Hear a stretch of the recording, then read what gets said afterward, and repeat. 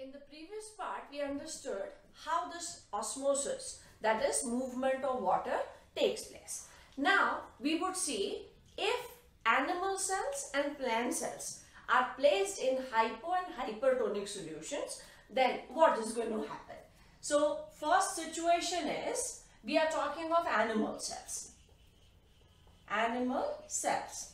An animal cell placed in two situations, in hypotonic solution, and the second is in hypertonic solution. So if we take a beaker and we place an animal cell, the solution in which the animal cell is placed is hypotonic. If it is hypo, that means we are comparing it with what is inside the cell. So inside the cell becomes hyper. Second situation is, we again take a beaker, place the animal cell, and now the outer medium is hypertonic. So if outer medium is hyper, that means the inner becomes hypotonic. And our definition of osmosis in terms of tonicity was movement of solvent takes place from a hypotonic solution to a hypertonic. So in this case, what is going to happen is movement from hypo to hyper. That means water is going to go inside the cell. It is osmosis. It is movement of water according to our definition from hypo to hyper. Reason, hypo is dilute. Dilute means less solute. Less solute means more free solvent. So from hypo to hyper, water goes in.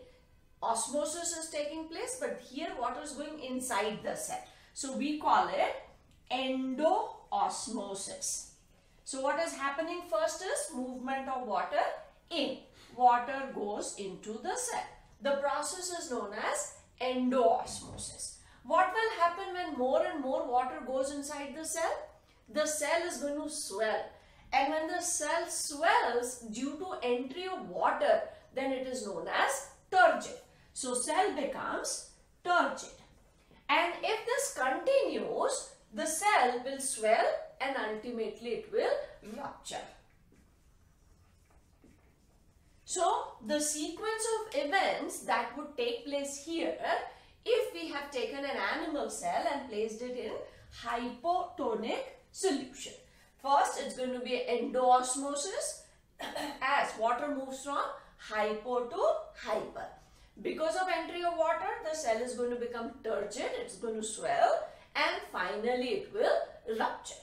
Coming to second situation. Again, movement of water is going to take place from hypotonic to hyper. In this case, the cell is hypotonic and the medium is hyper. So here, water molecule is going to come out of the cell. We will call it exoosmosis.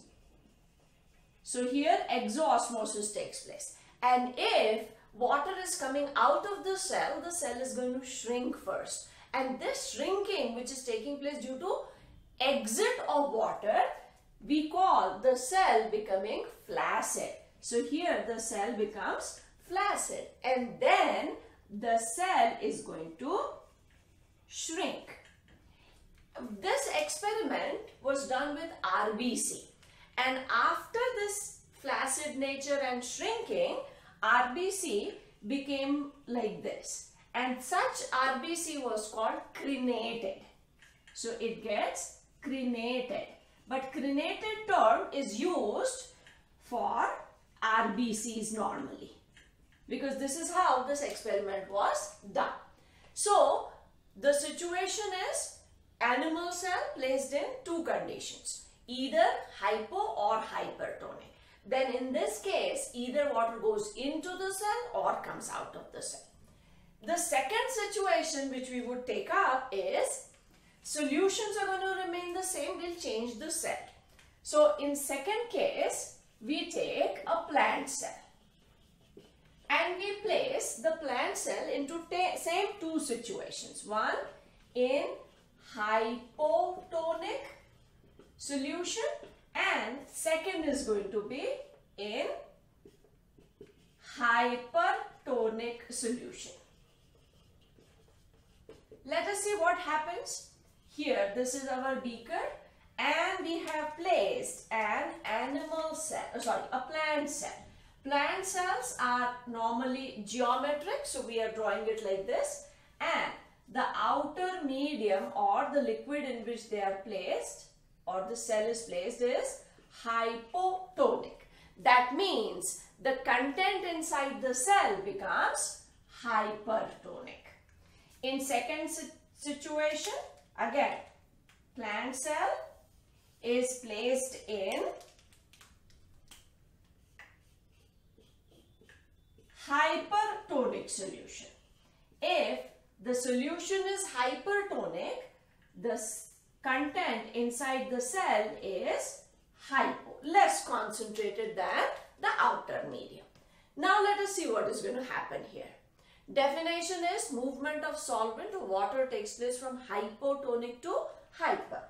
So in this case, what is going to happen is water moves into the cell.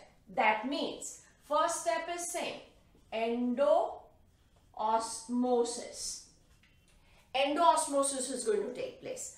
Because of endoosmosis, the cell is going to swell a little bit. So we call it turgid. The cell becomes turgid.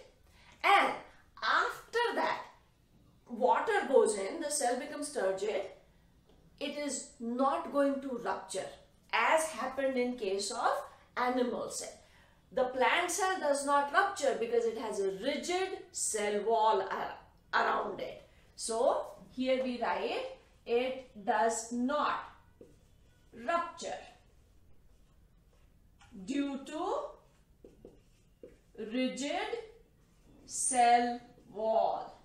So this cell wall prevents a rupturing of the cell. So water goes in, the cell is going to swell a little bit, in the sense it becomes turgid, but the wall, that is cell wall, prevents it from rupturing. In the second situation, when we are keeping the plant cell in a hypertonic solution, what are the changes? Water moves from hypo to hyper. So here exoosmosis will take place. When exoosmosis takes place, the cell is going to get flaccid. Here also the cell will become flaccid, but the shape is not going to change. It's not going to shrink. Water comes out from that large vacuole which is there in the plant cell. So let me remove this hypo word from here and say this is the big vacuole. The water which comes out actually comes out from this vacuole. When water is coming out from the vacuole, that is the sap part, this vacuole will become smaller. When it becomes small, all the cytoplasmic content which is there in the cell, it gets detached from the wall and starts moving towards one side. Such a cell is termed as plasmolyzed, and the process is known as plasmolysis. So in this case, movement is sent from hypo to hyper. That means water is going to come out of the cell. Exoosmosis takes place. Because of exoosmosis, it gets flaccid also. But the shape of the cell is not changing, again because of this rigid cell wall. But as water has come out, the vacuole has become smaller in size. So the complete cytoplasmic content which was surrounding this vacuole has also detached from the wall and it has moved towards one side. Such a cell is called plasmolyzed cell, and the process is plasmolysis. So this cell gets plasmolyzed, and the process is known as plasmolysis. What will happen if we place a plasmolyzed cell in water? A plasmolyzed cell means the water has come out. So here we are taking a different situation of this cell. So we are placing a plasmolysed cell here. Plasmolysed cell means all its cytoplasmic content has gone to one side and we are placing it in water. As its water has gone out, now the concentration inside is going to be more. That means inner condition is hyper and here is only water. So this is less concentrated. This is hypo. So in this case, again, water moves from hypo to hyper. That means endoosmosis will take place. Cell will regain its water.